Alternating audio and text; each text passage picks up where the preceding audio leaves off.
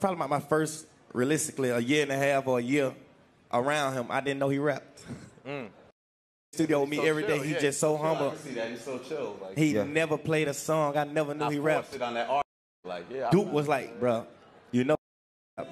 What made you stay so patient that you was not just humble? And then I was just. I want to know this. I like this. So my whole time was like, man, I'm around. So for me being around and just seeing what's going on, I'm soaking up game. I'm laying. You know what I'm saying? I'm plotting. I'm really just plotting and seeing my vision, like how I'm gonna come in. What's my next move?